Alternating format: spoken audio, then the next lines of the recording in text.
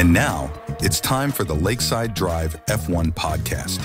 Here are your hosts and my supreme leaders, James Baldwin, Campy, and Freya James. Hello and welcome to Lakeside Drive. Once again, Fernando Alonso is going to be the driver to kick. The driver market dominoes falling all over the place. And we learned that Australia is officially the season opener for 2025. All of that to come in this episode, as well as our preview of the Chinese Grand Prix.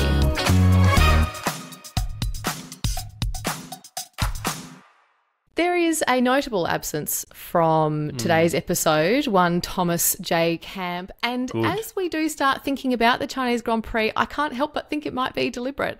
But joining me today is James Baldwin. James, how are you? And have you been in any paddocks this week? Hello. No. Thank you. Yes. No, I've not. Thank goodness for that. Just to avoid the joke for one more week. Although we won't be thinking about it next week because that won't stop us. This time next week, you won't be here either because you'll have been in London. You would have, by this point, I imagine, finished. No, not by this point. Tomorrow, by this point, you would have finished many kilometres, a full race distance almost of your own London marathon. That is true. So we were just talking about it earlier, and trying to figure out these time zones is a bit of a mess. But roughly as the checkered flag falls, my lights will go out. So not literally, but the... I will have knocked myself out on a flagpole. I hope that there is still light in my eyes. But my lights out and away we go. We'll be lighting. Yes. I start as the Chinese Grand Prix finishes, is what I mean to say in the midst of all of those words. Can I also just say the notable absence of Thomas J. Camp is twofold. Firstly, he just didn't bring his podcasting gear to where he was going, so that tells you everything you need to know about that man. Secondly, he went to Incubus twice, I think. So he and four others went to the band Incubus. Never to be seen again. And fantastic. I mean, it was standing up the very back, I think. It looked like the forum or something of the venue. I couldn't see anyone between him and the stage. So whether or not it was just a VIP concert for him, I'm not sure. But yes, avoiding the Chinese Grand Prix. I mean, it has been a minute. It's been so long, you've never spoken about the Chinese Grand Prix on this podcast. Not on this podcast, but in plenty of other places, that's for sure. And we'll get to that in just a minute. Look, yeah, we hope that Campy's had a great weekend. I do feel sorry for whoever was standing behind him at the Incubus concert because they will not have been able to see a single thing. Very good. But look, I just had to pull out a comment this weekend following the Japan Grand Prix. And look, I think Formula One on social media is just not a great place, as we talk about quite regularly. But every now and then you do get these little glimmers of hilarity and people who are going about things with the right spirit. And there was a video of Leclerc discussing strategy during the Japan Grand Prix. And someone commented on it saying, imagine driving at 250 k's an hour, modifying the car specs for each curb, fighting G-forces, feeling the tyre degradation to give feedback to your team in real time, and also discussing a strategy by radio. These guys are supercomputers and super athletes. Most of the people cannot drive, and most of the people... capitals, cannot drive and speak correctly at the same time. Lol. To which somebody has replied, and let's not forget, in a language that is not your own, true. To which somebody else said, and here's me turning off the music while I park my car.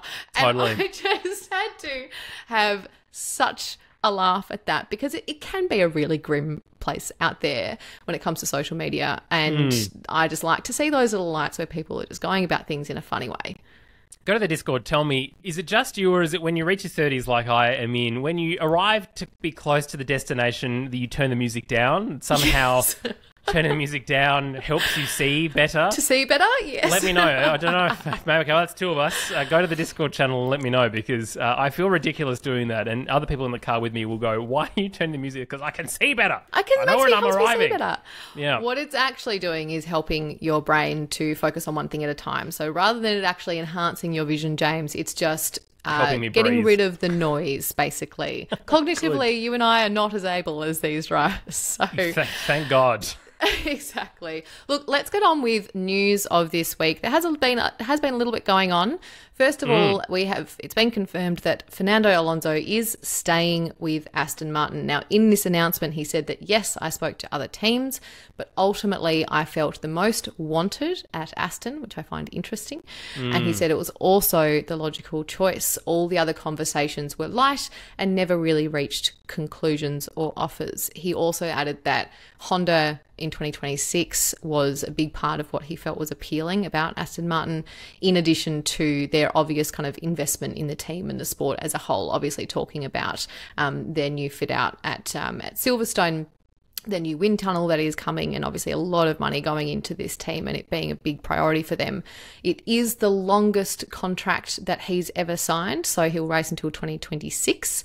But discussion, in terms of his involvement with that team goes well beyond his years as a driver. I think this is kind of where he sees himself, spending the rest of his days. What was your reaction when you heard this news? There's a couple of things to pull out of this. So he had a 5-year contract at Ferrari. So when he said this is the longest contract I've ever signed, that to me is really interesting. So it's more than 5 years. That doesn't necessarily mean it's all racing for 5 years, as you said. So it at least takes him to 26. So that's that first part. Secondly, who would have ever thought that he would have been praising Honda? This is the man who single-handedly destroyed the McLaren-Honda relationship. So far that they went to go and get Renault power units, which by that point was still not performing all that well. I mean, they were performing well and Red Bull have had some wins, but reliability was still an issue. Anyway, I was convinced, absolutely convinced, that Fernando Alonso and Honda was not a pairing that would have existed into 2026 and beyond in the new set of regulations, but I'm happy to be proven wrong. The third point is, where else was he going to go? Let us be very, very real about the driver market situation at the moment. I mean, Sergio Perez is doing enough to keep his seat at Red Bull, in my mind, but this time last year he was also doing the same. So whether or not that still becomes the case at the end of this season, who knows? If Daniel is able to turn it around, I still think Christian has so much of that beautiful romantic idea in his head of a Daniel-Max pairing again that he will make that happen. Now, hopium is one thing, and of course, the last couple of episodes, we have had two distinct, big sides of the argument either completely agree with us or think that we're absolute morons, and that's fine. But I still think that to this point, Sergio's done enough to keep it. I'd love to see Daniel in that seat, of course. Who wouldn't? But Yuki's not going to that seat because every time someone talks to Christian or asks him a question about Yuki Tsunoda and Red Bull, the conversation always changes. So that then means Yuki Tsunoda's hope of staying in Formula One because of Honda's relationship ultimately disappears for 2026. Because as soon as Honda depart RB, there's nothing keeping him to RB. Now, Liam Lawson absolutely deserves a seat, whether that's Danny Rick's next year or Yuki Tsunoda's next year. One of them should appear for this guy. He's exceptionally talented, and I look forward to seeing him in the sport. But Alonso, yet again, after the Alpine domino effect and then Oscar Piastri and all the rest of the nonsense, is the one that has caused this sudden hurry-up to the whole driver market. Now, of course, Lewis Hamilton signed for Ferrari. Carlos Sainz sort of stepped out of the way. And everyone thought in the last couple of weeks that Carlos Sainz would be the Spaniard to make the first driver contract announcement for next season. We should have known that Fernando would have one-upped him when given any opportunity, so that's on us for being stupid enough to think that. But I just think Mercedes is not an option. We've discussed that Toto's going to wait for Kimi Antonelli to see whether or not he is successful enough. If he's not, he has drivers like Ocon, Gasly, a few others that he could put in a single-year contract until Antonelli is ready. So not only is that seat really not that encouraging from a performance point of view, but you're only going to get 1 year of a contract. Carlos Sainz doesn't want that. Carlos Sainz maybe wants Red Bull, but again, he's going to have to wait for a very long time. And his stocks are the highest out of any driver right now. So, Eddie Jordan said he thinks that Aston Martin will have a double Spaniard lineup next year in Fernando Alonso and Carlos Sainz. And so, whether Stroll and the board can actually get to grips with their team and go, do you know what? How about we get rid of Lance go buy Alpine, even though Bruno Famin said it's absolutely not for sale. Yep. But it should be, you idiot. Goes over there or something else. Aston Martin cannot be a proper contender for Formula One World Championship until they replace Lance Stroll. That's just it. Everyone, and this is not groundbreaking thought process. Literally everybody says it. People who know much more about Formula One and much less about Formula One than me say it. So everyone's on the consensus singing from the same song sheet. So I just wonder if it's that might be a possibility. Eddie said there's nothing firm, but he's heard some things in the paddock. Otherwise, Carlos is going to Sauber. He's going to go to Audi. He'll go there next year. It's going to be a shit fight for 12 months until they become a works team. And the other person who is currently in contract negotiations for the other seat in Sauber is Valtteri Bottas. And I just think that'll be a great pairing for Audi. It'd be a great pairing for this brand new set of this regulation change and a new constructor coming into the sport. But ultimately it means that he probably won't be towards the front for a very long time. So it's frustrating, I think, for Carlos, because suddenly Fernando making this decision so early has ultimately closed the only door at Aston Martin, unless Aston Martin kick out Lance, which is highly unlikely. And it's just interesting because I think, as far as I know, he's kind of the only driver out there we don't know. He doesn't really have a contract, so to speak, in that we don't know how he doesn't have a date on his head when it comes to when he will stop racing there, because that's just not his relationship with the team for obvious reasons. So it's always this question mark over his head because we don't know what their commitment is to him, and what they're going to do to extend that. Like you said, when they're starting to really evolve their processes and their practices and their buildings and their wind tunnels and all of that type of thing, it's the obvious last thing that's not going to align with the development of everything else that they are doing. And they're going to say, all right, guys, everything else is to an exceptional standard, and there's one, big thing that is not quite there yet, and someone's going to have that conversation at some point, but he's the only one we just don't know where he is. And can I just say as well, for Fernando Alonso, I mean, this is his last contract in Formula One. More than likely, it's his last. So like Lewis Hamilton, he's trying to find himself an organisation that has a life post-racing. And McLaren, to me, isn't that. Like, their focus on their road car brand just isn't what it is, because Zach Brown has entered every single form of motorsport he possibly can. Whereas Aston Martin also now has, it also has a Le Mans program, so the Valkyrie is coming in to WEC, and so there might be some opportunities for Fernando later on in his racing career to step out of, again, try and have a crack. Well, he's already won Le Mans, so he's 2 out of the 3 for the Triple Crown. But there's more in that, but also just being an Aston Martin brand ambassador. You could do anything he wants for the rest of his life in the same way that Lewis Hamilton would do that as a Ferrari brand ambassador. And I just think it's really clever. I really do. It's interesting you mentioned that, actually, because Lewis gave an interview where he was talking about retirement as an athlete, and he was saying that whilst it's obviously not on the cards anytime soon, it is something that he's thinking about. The reason being that his fellow elite athletes are people who... We're talking Michael Jordan, we're talking Serena Williams, people who he discusses life decisions with. But more to the point, athletes who have retired, and they've said, how did you feel about it afterwards, 6 months down the track, a year down the track? How did you feel about your retirement? And there was mixed answers in terms of, I didn't prepare enough for it. I over-prepared for it. It's well-known now challenge that we see with athletes' mental health following retirement, whether that's by choice or forced to retire via injury, or just the not getting a place on a team, basically, not being selected for their various pursuit. And so it is interesting that you say that, because I think it is something that both Alonso and Lewis are looking at in terms of going, look, it is going to be in the nearer future in comparison to the rest of the drivers on the grid, and wanting to make better decisions than some of their athletes in the past, perhaps, and being really underprepared for that change and the next stage of their life. So, yeah, absolutely, that's something that he'll be thinking about in terms of where it takes him post-driving career. The other news this week is that the 2025 calendar is out. This will be the 75th anniversary of Formula One in terms of like FIA Formula One, so I think we could see some exciting events next year at different tracks and people celebrating that, which is something to look forward to. The calendar, in terms of some of the major differences, it'll start 2 weeks later than it did this year. As I mentioned, Australia is confirmed as the season opener, and then we go straight to China. Which was interesting on our Discord. People have already booked their flights and accommodation for the Oz Grand Prix weekend, which is great to see. And look, so you should.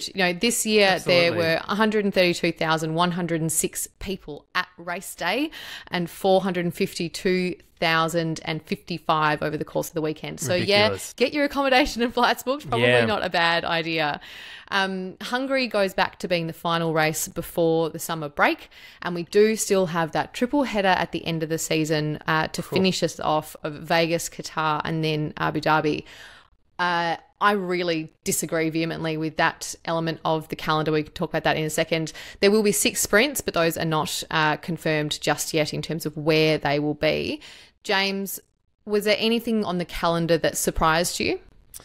Not really. I'm glad that we finally have Australia as the opener. We'd got a deal to like 2036 or 2037, and I think as part of that is we get at least 5 rounds as the opener in that new deal. So this will be one of that. I mean, we could be the opener for every round.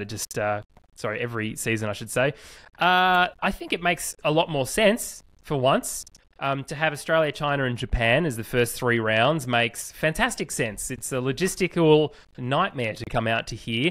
The amount of people also who flew out to Australia and then flew back to Europe and then flew to Japan and then flew back to Europe and then flew to China is ridiculous to me.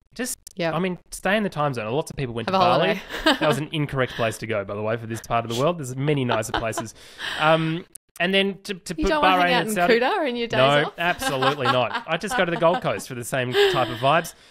Saudi Arabia and Bahrain and Saudi Arabia then being joined together, then going to Miami. That's the random flyaway race before all of Europe and then Canada randomly yet again in the middle. Yeah. It's a tricky one with Canada though, right? Because at the start and end of the year, the temperatures there just absolutely plummet. The end of the year is not viable at all for them, and you've got to put Asia at the start of the year. So they're a bit of a tricky one. What do you do with them? Yeah, that's true. But I'm just looking at this calendar again. I actually really like it. Like, genuinely, I think the way that it is spread out and the sort of pockets of the world that we're going to, apart from Canada and Miami, make a lot of sense. I mean, to go from Monza to Azerbaijan to Singapore, or at least that's all coming this direction, and then North America into South America, back to Vegas, and then, as you said, to Qatar, and then Abu Dhabi is the finisher. I mean, it probably makes the most sense of a calendar that we've seen for a long time. So whoever has had a hand in putting that together, well done. I think we're not quite there yet, but it certainly makes a lot more sense than this season and last season. I definitely agree with that. I just hate that triple header at the end because the time zones are disgusting, because Vegas is obviously a night race, and so we had that issue last year of people staying up. They're going to bed at 7 o'clock in the morning and then having to go over to Qatar and Abu Dhabi with the 2 following weekends, and just their bodies being all over the place, their poor circadian rhythms trying to do their job and going, excuse me, sir, what is going on? Poor cicadas. That is something that worries me, just because we've seen it before. And I think when they talked about it last year, a lot of the drivers did say we need to learn from this. And that's one thing I think they could have done better. And it's not even about the drivers. It is about the physical team that turn up. I mean, we know, both you and I know people who had just completely quit Formula One altogether because they were so cooked. And I remember speaking to one of those people specifically after the triple header last year, and he was absolutely done.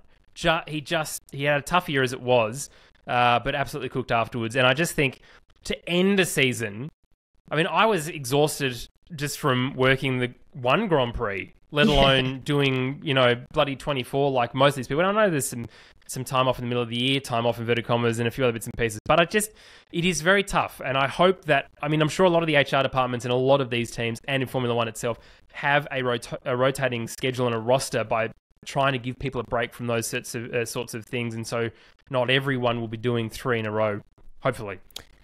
You've made a note here that says Charles Leclerc ice cream. Yes! Now, I have He's not released seen an this. ice cream. I have not seen this. So we're going to pause the podcast. I'm going to watch it, and then we're going to talk about it. All right. Interesting. It's, I don't really know what to say.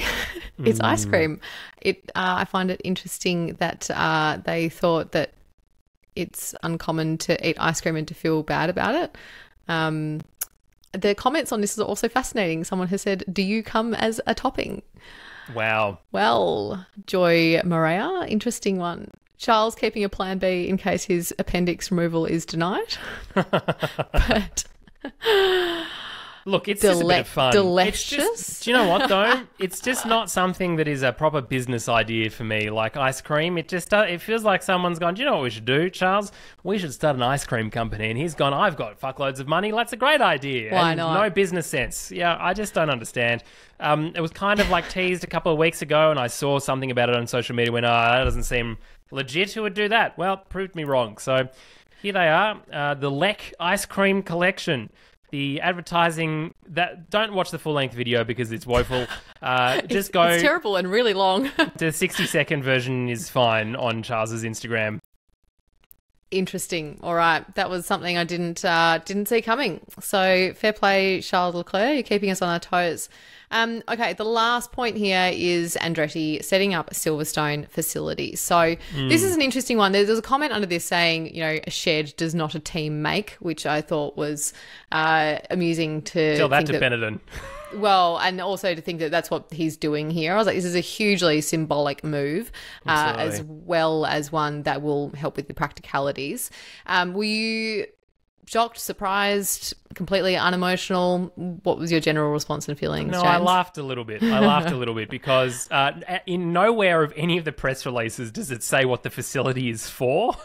I have read so many articles to go, but what? Okay, I understand, but what do you do here? Yes, this is a facility. It's very important that we have a presence in the United Kingdom with our facility. I was like, it's okay, so it's near the campus. We've got a campus now, we've got a facility. It is, if you know Silverstone, it is literally opposite the entry to Silverstone in like a big, the industrial area. So it is, as Freya said, right up front, close to Formula One, as a bit of a symbolic thing.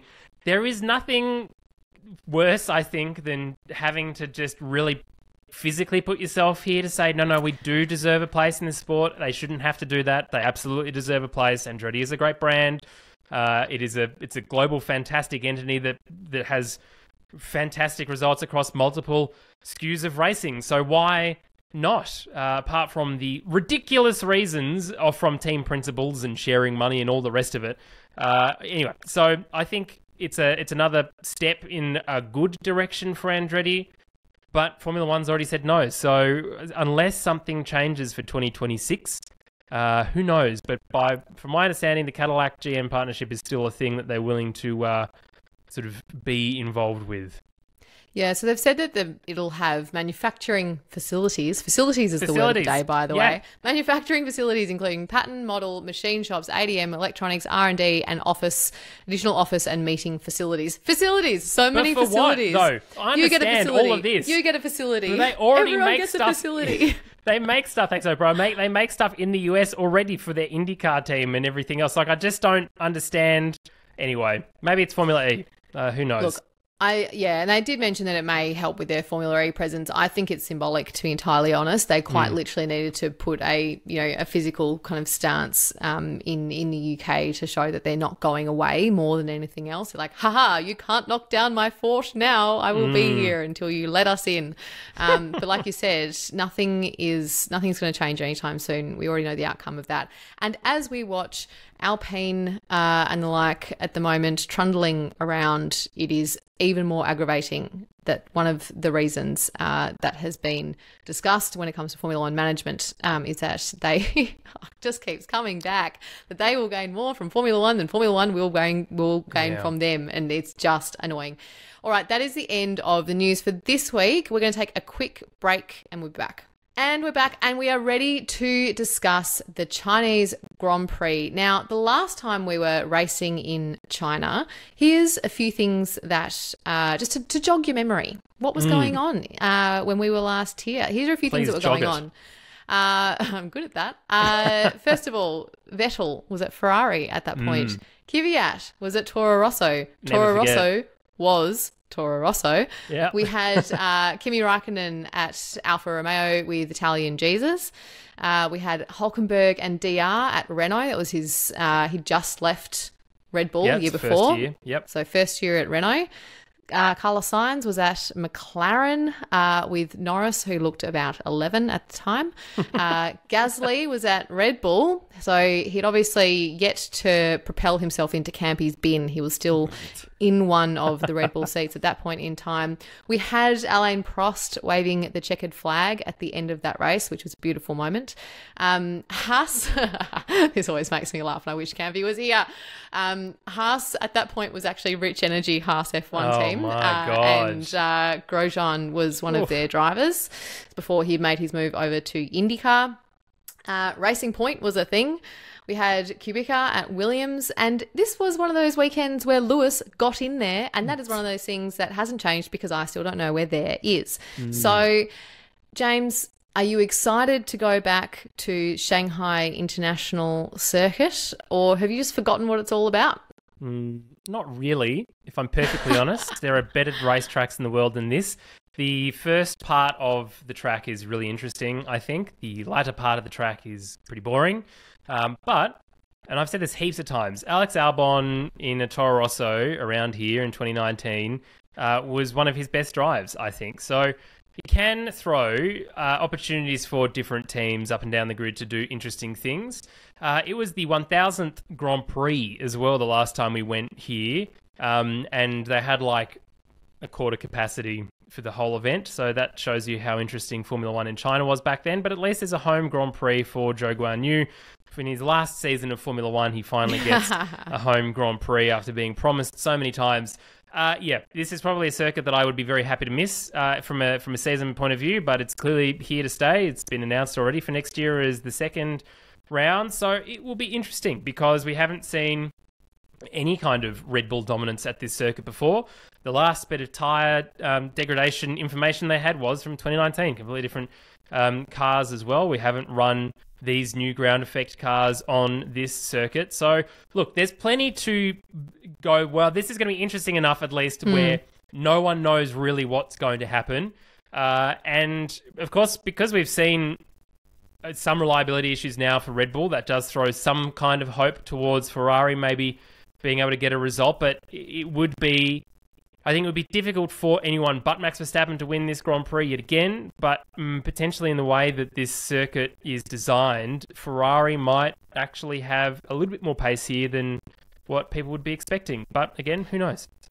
Yeah, look, so the circuit itself was actually designed to look like the Chinese symbol which means upwards. It's called Shang, which I thought was interesting. So from above, like from the air, so it looks great. So we should get some very beautiful aerial shots. That's something that you might appreciate with your plane obsession. Yep. And no. I'm not sure we'll see a flyer, but very not from interesting. the planes down. Everything to do with planes. And like you said, though, the second half of the race, it does get a bit meh. And I think because we have the straight line speed kind of big gaps between the teams that have it and the teams that don't, I think that's where we will see quite a big split between the teams who perform well here and the others who just don't have a chance in hell really in catching them because their straight line speed is so poor. It is one of the longest straights on the calendar. It's 1.2 Ks long.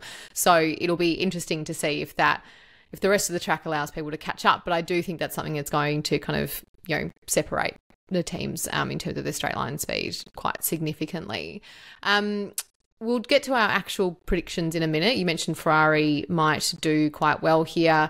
Is there anything else that you're hoping or expecting might happen this weekend? Or is just the fact that we've got so many drivers who haven't actually driven here and those who have not for a very long time, even like Norris didn't make it through the whole race last time. He retired.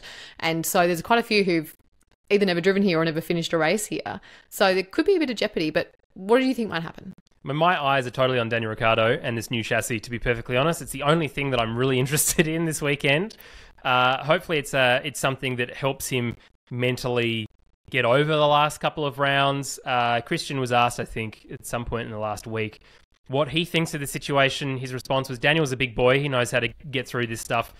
Also, there's a long season to come. Yes, there is many, many rounds. We still haven't reached a full start of like a 2015-16 season yet because, anyway, there's a whole bunch of things. But anyway, I think for that it'll be interesting. Hopefully he can get to grips with the car a little better.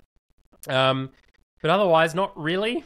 That sounds a bit boring, doesn't it? But I honestly think the mid-pack is so tight. If Ferrari do well here, as Campy would say, Haas will do well here. So it is depending yet again on Lance Stroll, whether or not he finishes the race or not. And if he doesn't, that 10th position is up for grabs. And I think that's probably the most contested position on the grid right now because of the strength and dominance of the other teams. Unless the reliability issue happens, which of course, as we saw in Australia, opens up more point-scoring positions for more teams. All right, we will be back after this break to look at our actual predictions for the next weekend. Let's start with Campy when we're looking at our predictions. He has just sent them through from live from Incubus. Live from the bin. Campy has said his predictions for the Chinese Grand Prix: front row, Max and Oscar. That's new, Campy. You're an original beanie. He's just going to keep saying it until it comes true, and he's like, "Oh, see, I told you, I'm the prophet." Yeah, exactly. Good. His podium is Max, Carlos, and then Perez. Again, completely unoriginal. 10th, he has Russell, okay, and Hamilton last. Oh, my God. Interesting selections there. James, what have you got for us? Front row. I think front row will be Max and Carlos. I think for podium, we'll probably... I mean, I'm kind of liking Carlos being on every podium he's ever been in, and he is quite literally, wait for it, hey, Bart, say the line, he is driving to survive in Formula One. So I think he will be... I'd like to say he's going to be second. So I think Max first, Carlos second, and I think Checo will be in third. I get the feeling that he'll have a bit of confidence, Checo, from a qualifying point of view, but from last round, I should say, but we'll yet to see where he's going to be at. 10th. Oh, this is the hardest position, the hardest points paying position to think of. I'm going to say Hülkenberg if Ferrari's going to do well, and I think Haas will probably get a point. And last, I mean, take your Alpine pick, quite honestly. Ocon. Ocon. All right. So to be clear, you've got the same podium prediction as Campy then.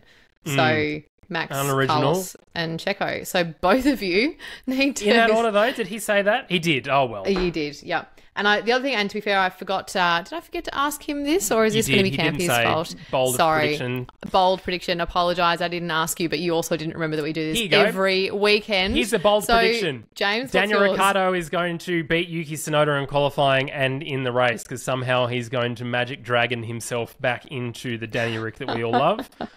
Yes, everyone on YouTube, oh, you have no idea what you're talking about. You're a moron. How did you get access to the paddock, etc.? They let anyone in these days. They do, clearly. Well, I mean, me and Campy are on the grid, so, you know, it's that's obvious. Hang on. The supercars grid, let's be very clear. It was not Formula One. Front row, Freya Brolsma. Okay. Hilariously is the one who is actually meant to have done prep for this is the one bit that I haven't done. So my front row, I'm going to say Leclerc and Max. All that ice cream, giving him some power. Yeah. Apparently low-calorie ice cream, which is bullshit, by the way. Yeah, eat the ice cream. It's just delicious. It's just exactly. My podium, I'm going to say... why didn't I think of this before? Okay, so I'm going to say Leclerc, Max, Checo. Okay, so basically the same thing, but with the ice cream connoisseur, and maker, somehow he might make a move on Max. I don't know. 10th? Just trying to be more interesting here. Fair enough. 10th, I'm going to say Yuki. Okay. And bold prediction. Oh, sorry, last. Yes, you're right. Last, no, I think you're right with the Alpines. Or or is it going to be a stake driver? I'm going to say Joe. Yep, I think he's going to be last at his home Grand Prix, which is going to be absolutely devastating for him. I'm sorry, that was very cruel of me, but there we go. And my bold prediction, oh dear, bold prediction is that. Would you like me to give you a bold prediction? Because I've got a second one, because it's that Stake will have a decent pit stop rather than that's a bold prediction. That can be Campy's. That can be Campy's bold prediction because he didn't have one. So he can have that, and I'm going to say my bold prediction, both Williams into Q2. Wow. Both Williams not crashing, not damaging a chassis for a weekend would be a bold prediction as well. Well, I think that's okay.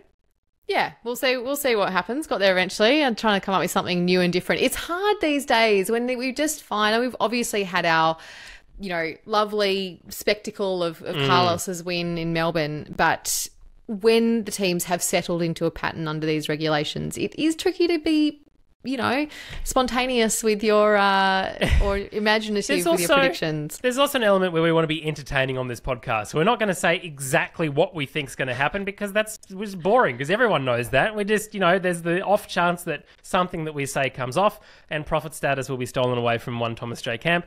If you listen to the podcast, you know that's exactly what we do. Exactly.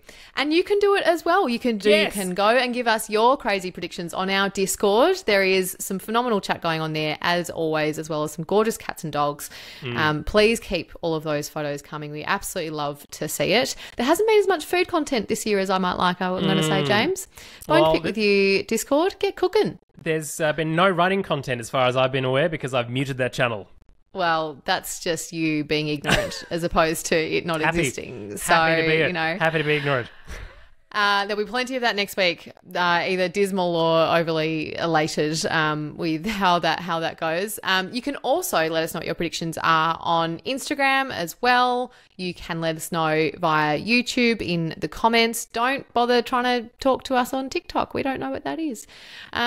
Or you can just tell us how excellent we are and leave a review either on Apple Podcasts, Spotify for 5 stars, or on YouTube as well. Fantasy League, James. I don't quite know what happened to my team last weekend. Please let me know if you know how this works, by the way. Fantasy, I don't. Not you, but just someone on the Discord. Tell me, because I don't want to read the rules. I don't have the time. I can't be bothered, but it is difficult to do this well.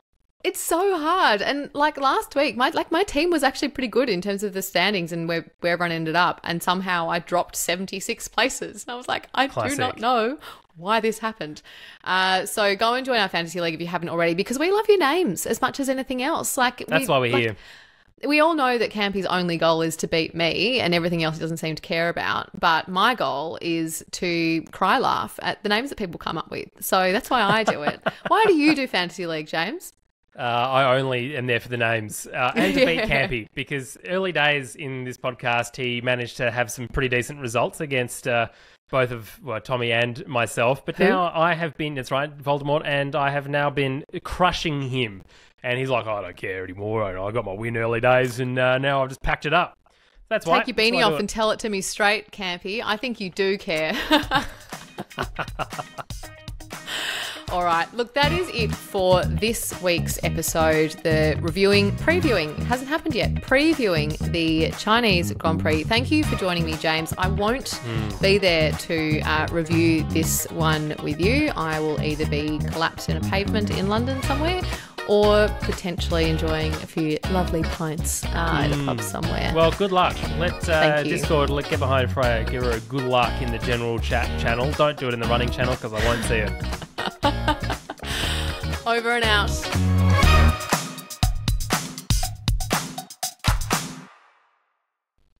Just say it properly. That's my sign off. Just say it properly. Unbelievable. No, Stop triggering me. I will not.